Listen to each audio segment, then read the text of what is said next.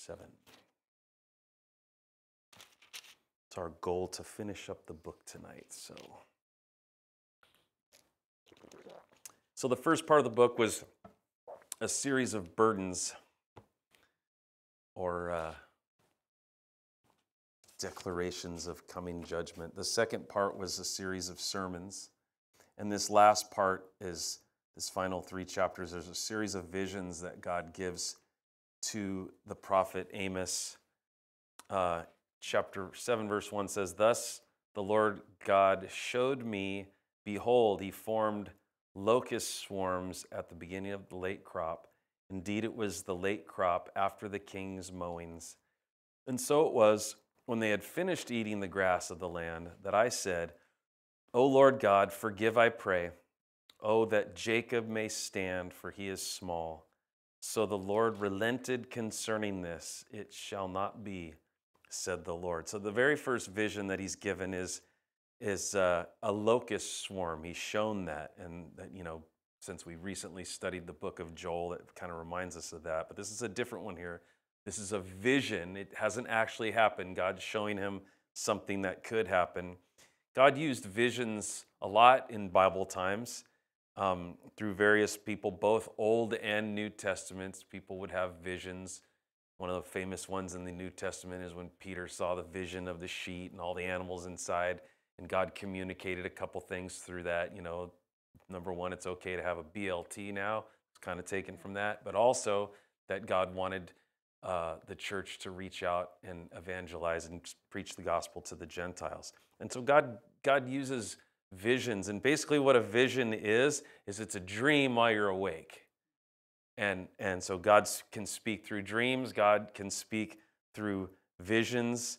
And he gave visions here to Amos as a prophet. And they had a message, and he was supposed to deliver the message to the nation. And the message was this: God's going to deal severely with this nation. And he would send a locust plague to the crops. And what's interesting is the way he names which crops. He says that it'll be to the late crops that would be attacked. There were early and later crops. The first crops went to the king. He got the first batch. And then there were the later crops, and those, were for everybody else. It was for the farmer himself to make his, to be able to sell, and then and for the people. And the vision was that this locust plague would come on the late crops, and that the people and those crops would be devastated by these locusts. And one of the things that would communicate through that God was trying to say is that, a lot of time, and we know this today, we know this to be true right now in the times that we live, a lot of times we look at our leaders and we blame everything on leaders, as if they are the only ones who are responsible or accountable to what goes on in a nation. That whatever they do, it's their fault. Whatever happens, it's their fault.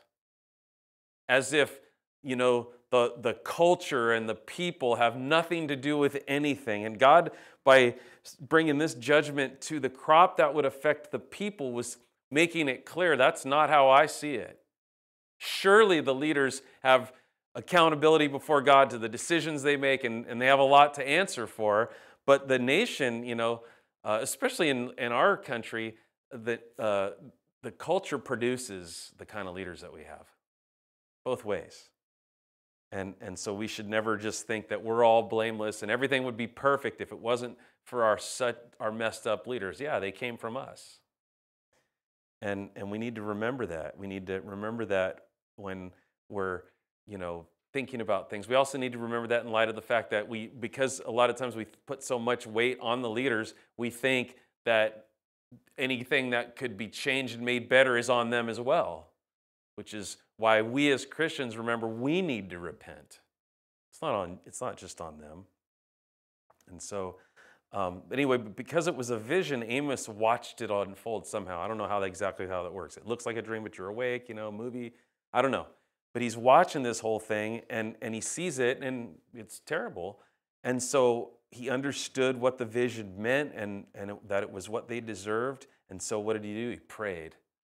He prayed. And how awesome, because God answered the prayer. God relented. He didn't go through with it. Take note of that. Believe that God does that, that he'll answer our cries for mercy.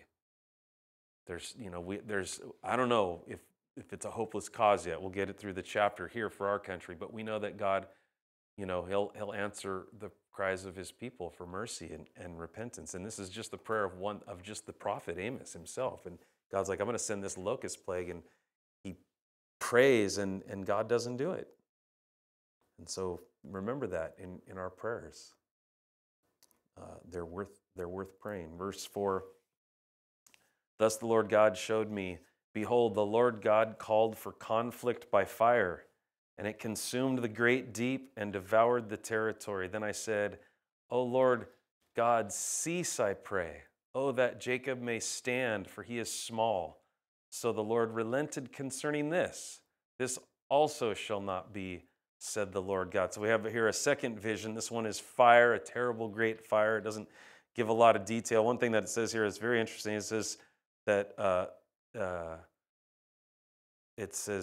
and it consumed the great deep and devoured the territory. And the thought is that this is one of those fires that's so bad that, water, it just burns through a lake or something like that. Or, you have a fire so bad that even when it rains, it doesn't get put out. That's how bad, that's how terrible the fire was. And God was saying something like that. He was saying that's what's coming. And again, Amos prayed, and once again, God relented. And so, even if what the nation is going through is one disaster after another, kind of like what we're seeing in the last 10 months now, keep praying, keep asking. God intervenes. But then verse 7, it says, thus he showed me, behold, the Lord stood on a wall made with a plumb line in his hand. And the Lord said to me, Amos, what do you see? And I said, a plumb line. Then the Lord said, behold, I am setting a plumb line in the midst of my people Israel. I will not pass by them anymore. The high places of Isaac shall be desolate, and the sanctuaries of Israel shall be laid waste. I will rise with the sword against the house of Jeroboam. And that would be the king of the northern region. So this next vision God gives Amos is, he shows him something. He says, what do you see? So he asks him, and he says, a plumb line. He's a farmer. He knows something. He's not dumb. It's a plumb line. Well, what's a plumb line? Well, a plumb line, back before we had fancy levels and lasers and things, they still use them, but it's a string. And you take a string, and it's got a point, a weighted point at the end that you hold up, and you used it to find out if something was plumb. Well, what does plumb mean? Well, plumb is like the vertical version of horizontal, of level.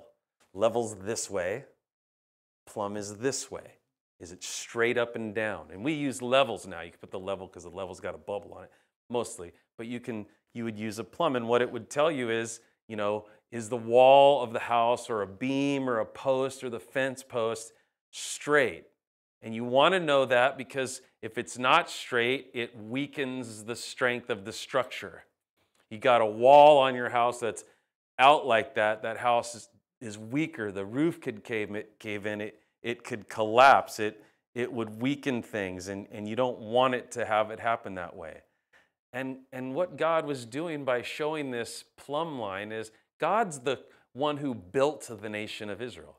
He's the builder of it. And he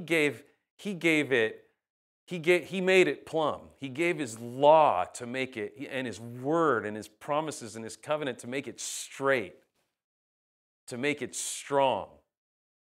And he built it that way. And now he says, take this plumb line and now take a look at it.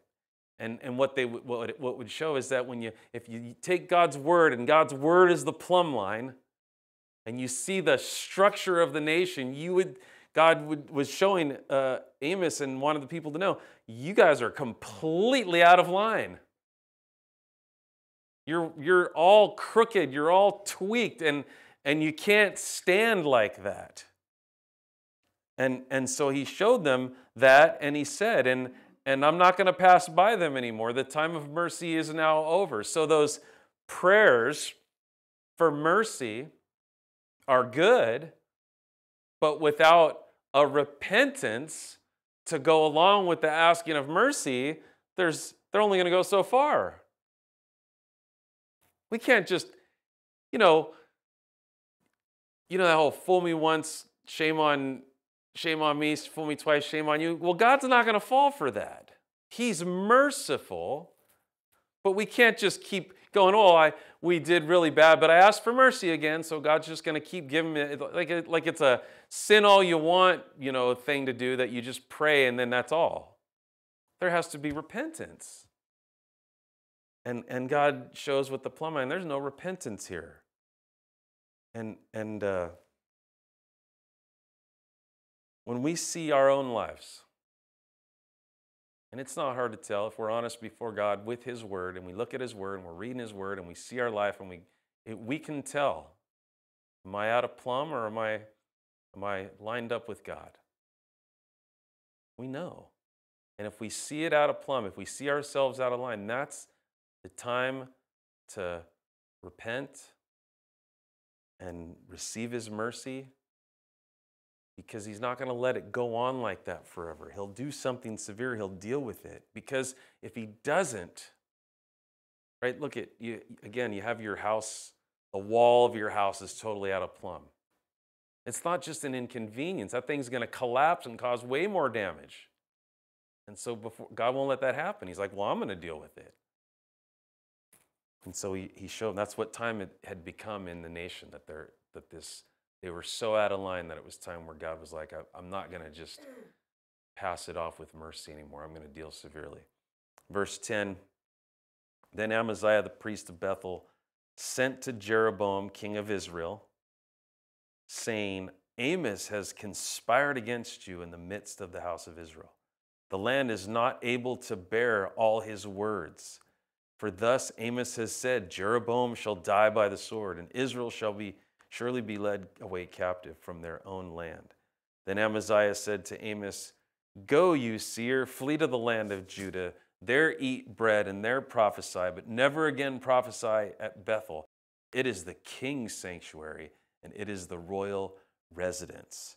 And so, now, remember, Bethel was one of the key towns. It was where, in the northern kingdom, it was where one of the golden calves was set up. It was a center of idolatry, and they even had their own priesthood set up. Remember, this is Jeroboam the second, but the first Jeroboam, he set it all up because the kingdom was divided, and he didn't want people going down to Jerusalem anymore to worship. So he set up this whole thing totally against God. God did not approve of any of this. He wasn't okay with any of it. He wasn't okay with the golden calf. He wasn't okay with the temple in Bethel. He was definitely not okay with the priesthood. None of it was God ordained. This was all completely in rebellion to God. And yet here it was, and it was all fancy, this fancy religion, and it was all involved and everything.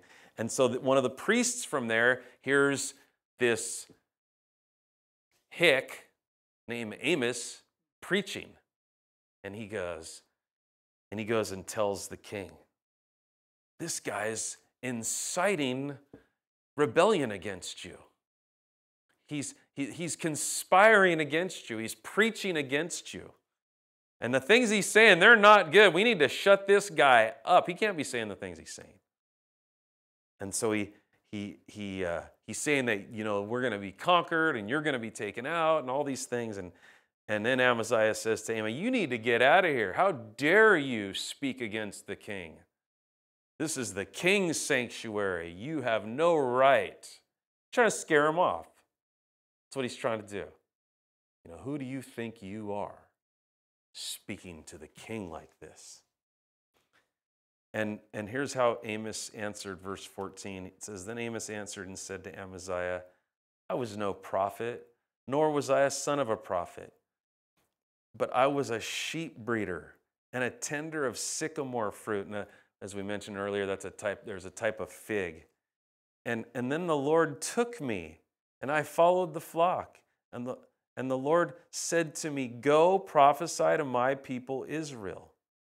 And so here in the first part of Amos's answer to this Amaziah guy, this priest, he's like, look, man, I was minding my own business, being a farmer. This isn't something I motivated myself to do.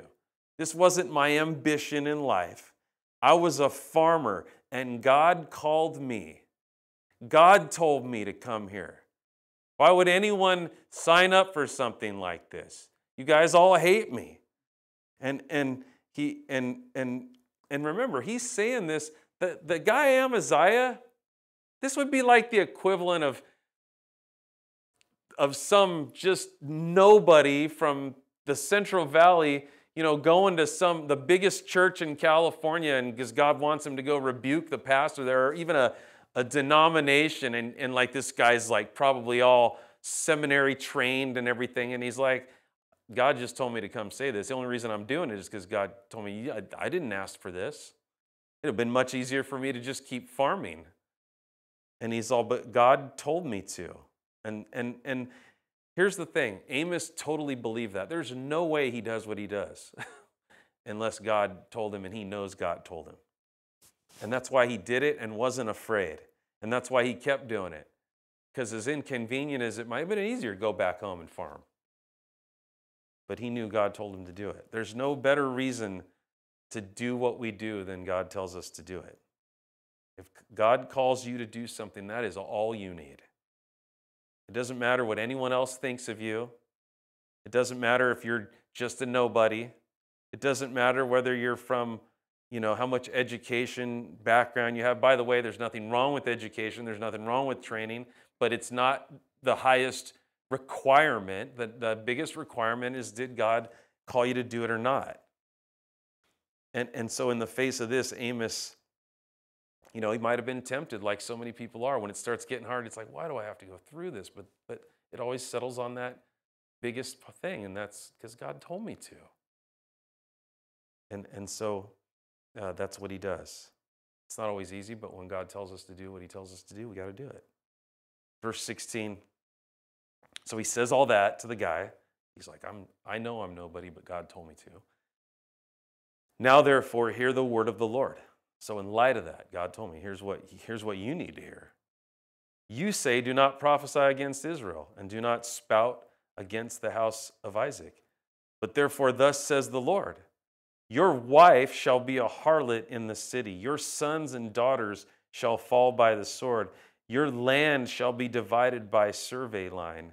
You shall die in a defiled land, and Israel shall surely be led away captive from his own land. And so, having laid out plainly that he was just delivering the message that God gave him, he was doing what God told him to do, now God has him deliver a severe message specifically to this guy. And we shouldn't take this as a, well, you said something mean to me, so now I'm going to say something even meaner to you. We shouldn't take it to be like, oh yeah, well, you threatened, well, let me give you a threat back.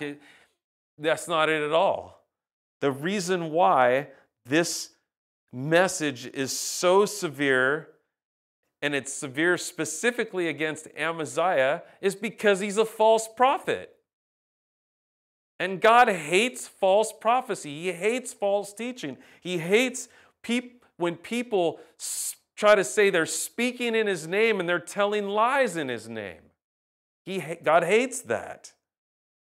And some of the harshest words in the entire Bible are against people that do that. Jesus unloaded more on anyone else than as he did against the scribes and the Pharisees, because they were teaching falsely. They were misrepresenting God. Jesus had a lot of patience. We know that. He was very kind. But when it came to that kind of sin, and then so many others, in fact, as we study through 2 Peter, once we get to chapter 2, the chapter deals with that severely. And so God hates spiritual counterfeits. He hates lies spoken in his name. So that's why this guy's getting reamed like this. It doesn't have anything to do with him like, okay, Amos, he said something mean to you, you say something mean back. This was the message the guy was going to get either way. Chapter 8, verse 1, thus the Lord God showed me, behold, a basket of summer fruit. And he said, Amos, what do you see? So I said, a basket of summer fruit. Then the Lord said to me, the end is come upon my people Israel. I will not pass by them anymore. And the songs of the temple shall be wailing in that day, says the Lord God. Many dead bodies everywhere. They shall be thrown out in silence. And so another vision, this basket of summer fruit, simple things. What is summer fruit like? It's ripe, right? That's when it's ripe. You get the early spring fruit, it's not ripe yet. It's ripe, it's ready. It doesn't need to stay anymore. There's no more delay. It's ready to be picked, to be harvested. And God was showing the nation they were ripe. There's no more waiting. They were ripe for judgment. The season of waiting was over. The end of the crops was at hand. And God was saying it's over for them. Same message that he gave through the plumb line vision. There's no more passing by. There's no more mercy now. That time is over. They're ripe for judgment. And then he speaks about the violence that would come upon the land. And notice he mentions the temple. And again, this is the false temple. This is the temple that God did not ordain. This is the spiritually rebellious temple in Bethel. And God says there's going to be wailing, not singing. There's going to be dead bodies there. And the reason why that would be noteworthy is because the pagan religions, the false, the religions, they typically believed that any war that happened between nations was really a battle between gods. Our God versus your God. That's how they thought of it. And if that was the case, then they also believed in territorial gods. And so the place that your God would be the most strong would be his temple. That's what they believed. And so what God's saying is, I'm going to put that lame idea to rest. Your temple's going down. What you believe about it is going down. And so over and over, the judgment of God happens, in that kind of way. And one of the things God communicates is that whatever it is that you think that you can depend on and trust in and look to and lean on that isn't me, I have to destroy that. I can't let you keep, and so here they are believing in this false system with their temple and their golden calf, and God's like, that's going to go. You can't keep trusting in that. And so he would do that in Israel. He does that in our lives. He's not going to let us continue. If we're his people, he's not going to just let us continue to trust in and hope in and depend on and lean on something to the neglect of our trust of him. He's not going to do that. Verse 4, hear this, you who swallow up the needy and make the poor of the land fail. One of their great sins was their greed and their injustice towards the poor. He says, saying, when will the new moon be passed? This is what the rich and greedy people would think. When will the new moon be passed, that we may sell grain, and the Sabbath that we may trade wheat, making the ephah small and the shekel large, falsifying the scales by deceit, that we may buy the poor for silver and the needy for a pair of sandals, even sell the bad wheat. And so God is calling out the way that they acted and the way that they were greedy. And one of the ways that they would show their greed and their corruption was, now the new moon was a monthly celebration. So you had the Sabbath weekly, you had the new moon monthly. And they would have, and it was a holy day, so it was a day for no work. And so they would have these times of, that they were having worship, that it was supposed to be a day dedicated to God. But God knows the hearts of people.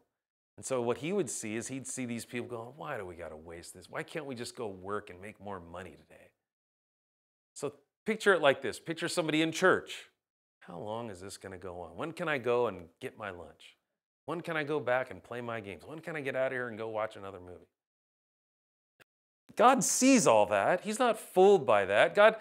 God saw them, and yeah, they were there for their new moon day, but he knew where their hearts were at in it. He knew that they weren't into it. He knew that the whole time all they wanted to do was get out of there and go make more money. And he knows the same with us. And it's, there's always been ways to act like we're, involved. Now it's super easy because we got these phones, and who would know if you're looking at your Bible or looking at Instagram while you're at church? Who would know? You might be looking at your Bible. How would anyone know? Unless somebody's sitting right next to you looking. But he calls them out on that. He goes, I know where your heart is. I know what you're like. And he knows, everybody else in the whole place might, oh yeah, he's always at church. He's always into, he's there. He's listening. He's got his Bible open. But God knows if we're listening, if we're letting him speak to our heart, if we're like, he knows. And if we're just going through the motions and we're really his, then he's got to deal with us. And this kind of thing was rampant in their time, and it's probably rampant in our time. I wouldn't know. I see it once in a while. But it doesn't matter what I see. God knows. Verse 7, the Lord has sworn by the pride of Jacob, surely I will never forget any of their works. Shall the land not tremble for this, and everyone mourn who dwells in it? All of it shall swell like the river, heave and subside like the river of Egypt. And so, verse 7 is kind of chilling. I will never forget any of their works. Because they had not repented, because they wouldn't listen to God, God is now going to deal with them. And because they hadn't repented and they hadn't come to him for his mercy and forgiveness, their sins were still upon them. And he said, I will never forget. And one of the things that tells us is, okay, God never forgets, but it also tells us, sometimes you feel like, okay, I did this bad thing, but it was a long time ago. And we can fool ourselves into thinking that I'm fine, that was a long time ago. But if you haven't repented of it,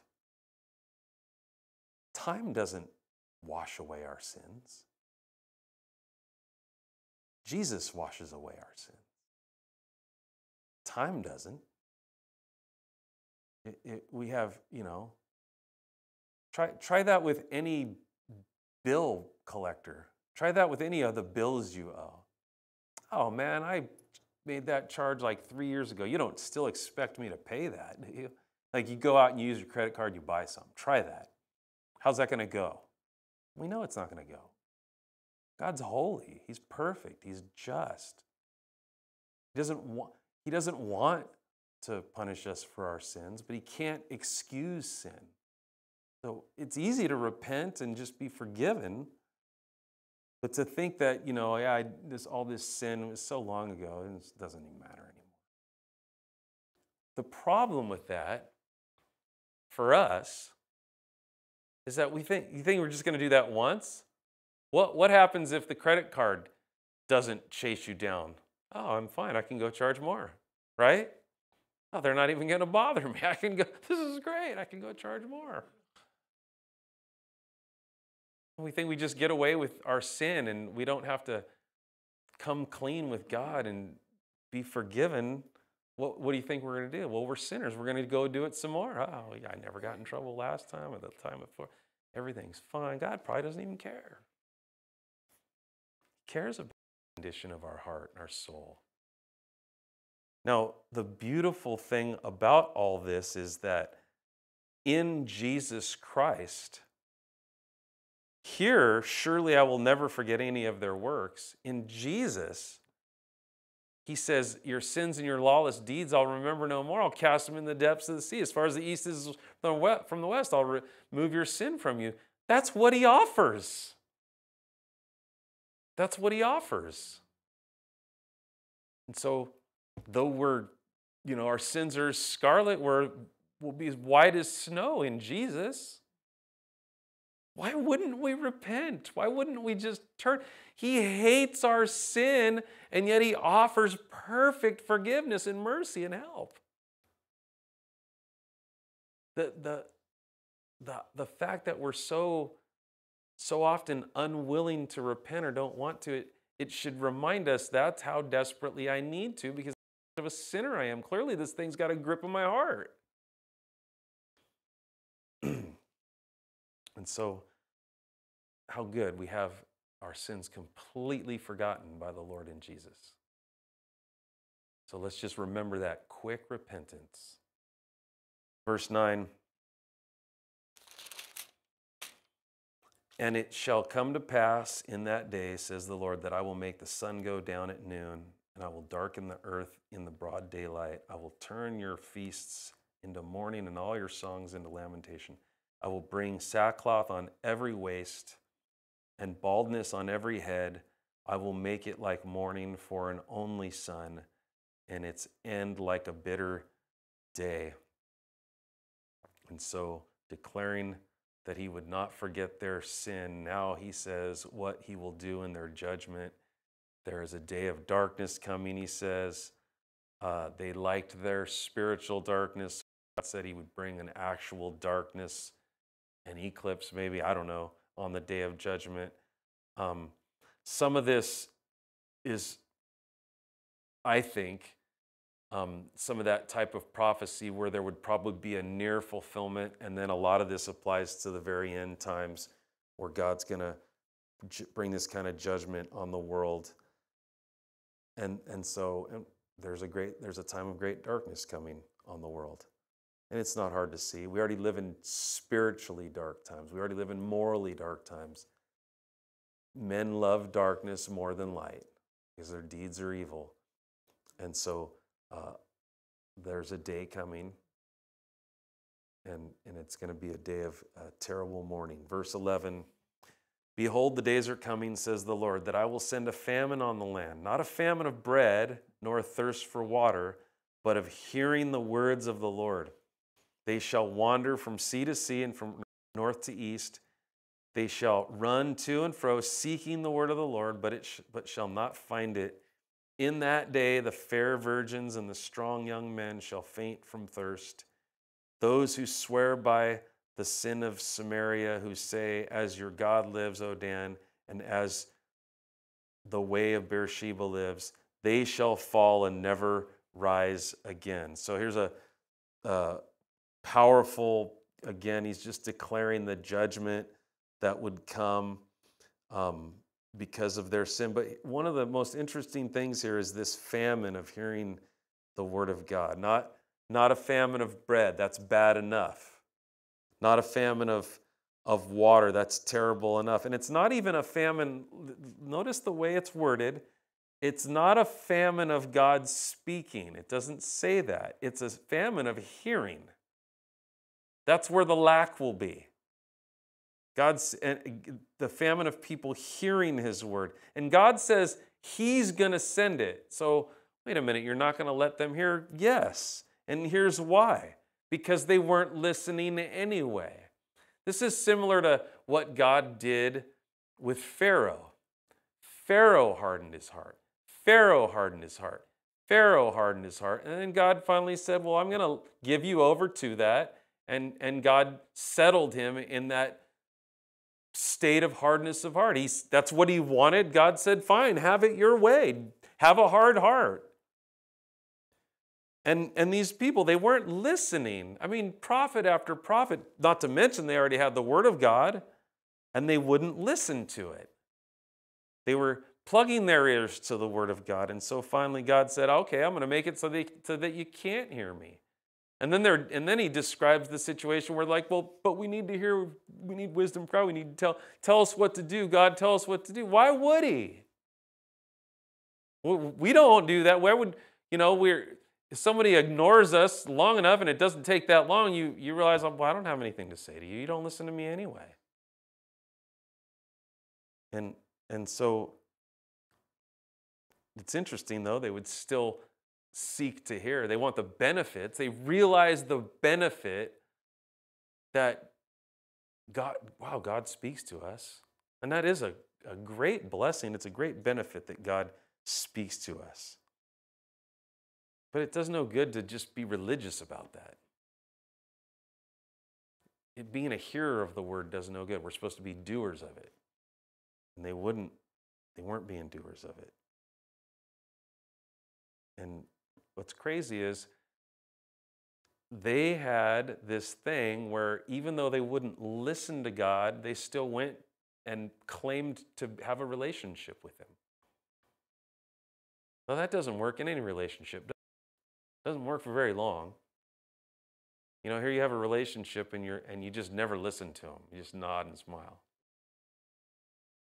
You know, sometimes we get tired and we just pass that off because we're just tired. But you can't do that. You can't do that in an ongoing way. God is gracious to speak to people. Hearing his word is a privilege. It's a blessing. And so we need to listen to it. And they became spiritually famished because they wouldn't. David Guzik pointed out something important to think about here, I think. Jesus said, man does not live by bread alone, but by every word that proceeds from the mouth of God. And so a famine of hearing the word of God literally starves us to death because we live by his word. We don't live by just bread. That's not living. Without hearing the word of God and thinking about it and believing it and praying it and meditating it, we're not living. We're spiritually starved. And he wants us to listen to him. Verse 1, I saw the Lord standing by the altar. And he said, strike the doorposts that the thresholds may shake, and break them on the heads of them all. I will slay the last of them with the sword. He who flees from them shall not get away, and he who escapes from them shall not be delivered. Though they dig into hell, from there my hand shall take them. Though they climb up to heaven, from there I will bring them down. And though they hide themselves on top of Carmel, from there I will search and take them. Though they hide from my sight at the bottom of the sea, from there I will command the serpent, and it shall bite them.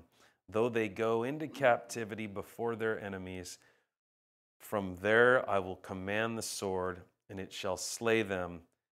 I will set my eyes on them for harm and not for good. And again, that's another really chilling statement. But here's just this summary. God's saying in a variety of ways that this judgment is going to come and nobody's going to escape it. There's not going to be anywhere to run. There's not going to be anywhere to hide. It's not like God's going to overlook somebody. Oh, they got away. You know, during human wars, people are able to sometimes hunker down and hide out and survive that way. And God says, this judgment won't be like that. I mean it. There's no escape from it. Something interesting there as he says all this is in verse 2, though they dig to hell, from there my hand shall take them. You know, nobody escapes God. Nobody does. A person wants to live their whole life in rebellion against God, in neglect of God, or, trying to run away from God, then you die. And you still have to stand before God. And then you go to hell. And hell isn't outside of the realm of God. God is everywhere. He's omnipresent. But what it is outside of is it's outside of the realm of his grace and his life and his blessing. And people will be in hell very aware of God and his holiness.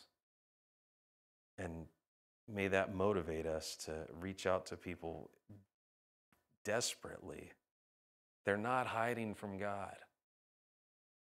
So we want to pray that we're just more effective in reaching people. Verse 5, the Lord God of hosts, who touches the earth and it melts, and all who dwell there mourn, all of it shall swell like the river and subside like the river of Egypt. He who builds his layers in the sky, and most of the commentators had trouble trying to figure out what that means, and has founded his strata in the earth, who calls for the waters of the sea and pours them out on the face of the earth. The Lord is his name. Are you not like the people of Ethiopia to me, O children of Israel, says the Lord? Did I not bring up Israel from the land of Egypt, the Philistines from Caphtor, and the Syrians from Kir? Behold, the eyes of the Lord God are on the sinful kingdom, and I will destroy it from the face of the earth. Yet I will not utterly destroy the house of Jacob, says the Lord, for surely I will command and will sift the house of Israel among the nations, as grain is sifted in a sieve, yet not the smallest grain shall fall to the ground. All the sinners of my people shall die by the sword, who say, the calamity shall not overtake nor confront us. And so here God is doing a few things. First of all, he's reminding them who they have offended, who they have rebelled against, so that they're reminded, you've offended and rebelled against the God who melts the earth, the God who made the sky and the weather and all these things, and you've come against him. He's the one that you've reckoned with. It's not just you got these military enemies. It's not just, a political offense. Oh, you offended the left, or oh, you offended the right. Sin's always an offense against God first, this powerful God. And then he reminds them what they've been like. And remember, this is his people, and he tells them, you become like everybody else. You're just like Ethiopia. They were a pagan nation. You're just like the Philistines. You're just like the Syrians. And he tells them that they were as terrible as everybody else. And God said, you're going to be sifted. And this is really interesting. This is another theme that comes up in 2 Peter chapter 2. We'll get to that. Where God basically says, I'm going to sift the nation, and I know how to sort you guys out. I know there's some that are still faithful. I won't let one grain of wheat fall to the ground. This is why we, one of the things that led me to pray before the service, where we were praying, Lord, please don't just, God's people are stretched and refined, but he also knows how to make a difference. He knows the difference. He knows who's faithful to him and who isn't. God isn't fooled by, our church attendance and our, rebellious hearts. He wasn't tricked by them being, but I'm an Israelite. He knew who was wicked, who was in rebellion against him. And one of the things that's good to know that about is it just reminds us that God, he knows us so well. He knows us so much better than we know ourselves. He knows exactly where we're, even before going down a wrong path, he knows what will lead us to a wrong path. So we stick with him because we want him to show us those things. We want him because he's so good at sifting and seeing everything perfectly, and his word divides between bone and marrow, soul and spirit. He knows the heart of everything, and he knows our hearts, so we want to stick close to him so that he'll reveal what needs to be revealed, even if it's ugly and painful in our own hearts, so that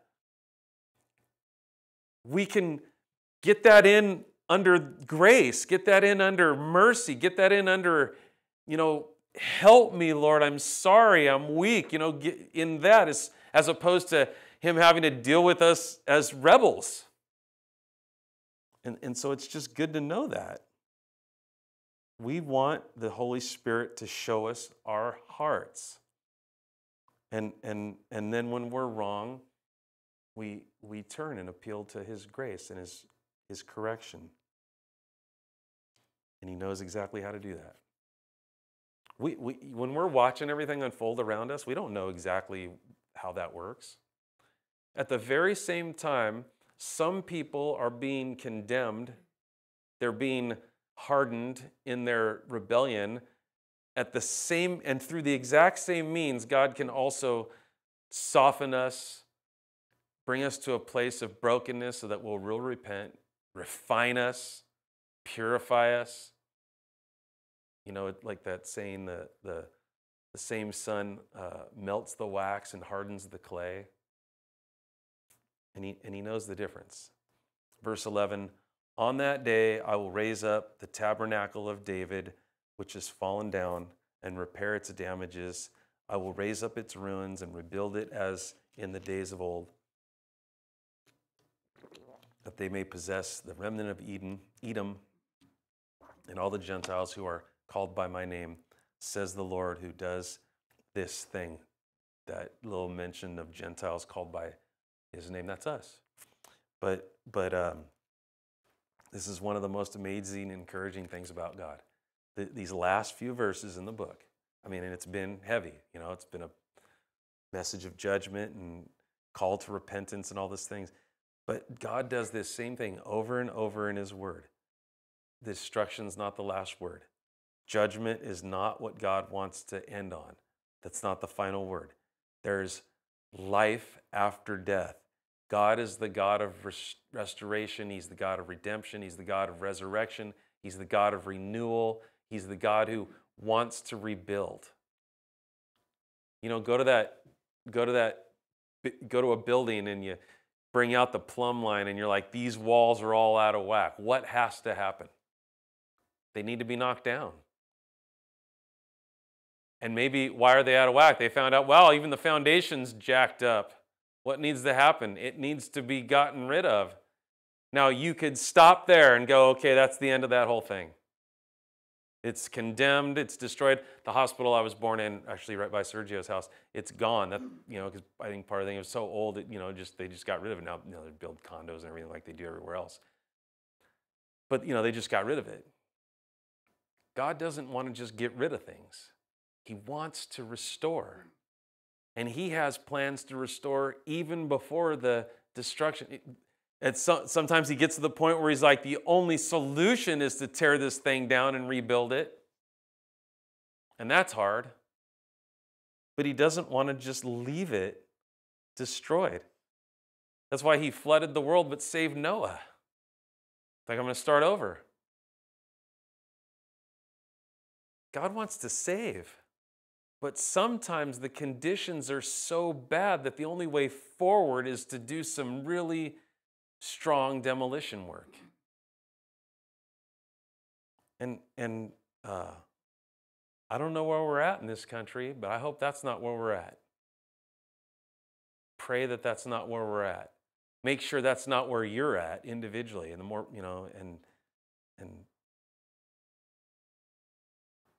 but God won't leave it to where there's nothing.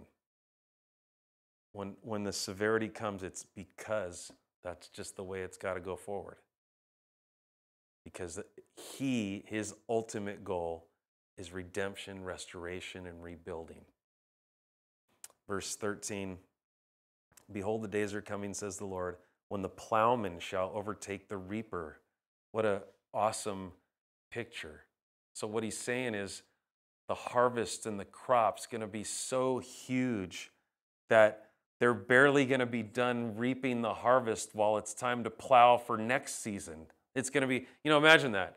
You're planting your garden, and usually at the end of the season, the plants are all dead, and so you got some time in between. But he's saying during the time of restoration, there's going to be such fruitfulness in the land that you're barely going to have enough time to reap all the harvest, and it'll be time to plant again. And so he's painting this picture of, again, even after this judgment, even after there's an ultimate time coming. The mountains shall drip with sweet wine, and all the hills shall flow with it. I will bring back the captives of my people Israel. They shall build the waste cities and inhabit them.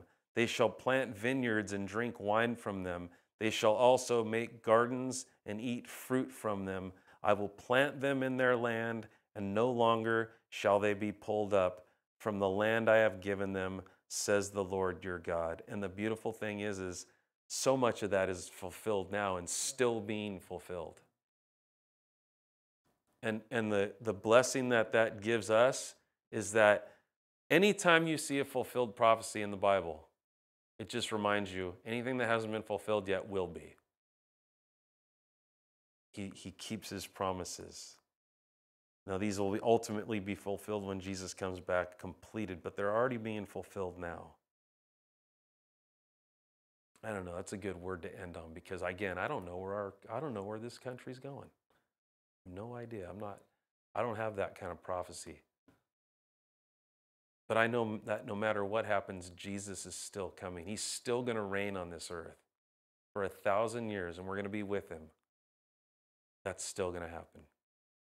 Father, we thank you for your word. We love you. We need you. We want you to search us. Lord, we once again ask that we would not have to repeat so many things in history and so many other nations before that have turned from you, that have just been so wicked that you couldn't let it continue. We pray for your mercy and grace. We pray for revival within the church, among your people. And we pray for an awakening. We pray for you to hold back the evil, the violence that some would bring, the destruction that some would bring on this country, Lord. We pray that people would be peaceful towards each other. Help us to do that, Lord. Bless our church, Lord. Protect our people. Keep us healthy. Keep us close to you. Bless every home and every family and every heart. We pray it in Jesus' name. Amen.